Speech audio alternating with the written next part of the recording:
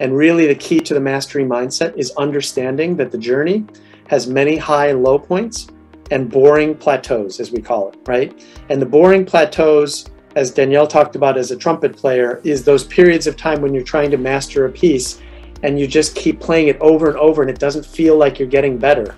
But what is actually happening in the repeated practice is your fingers are getting a little better, your mind is understanding the piece better, and eventually you realize, oh my God, I'm playing it better, right? But you have to live in that plateau and practice over and over, and it doesn't feel like sometimes you're making progress, but then one day you make progress and you reach a slightly higher level.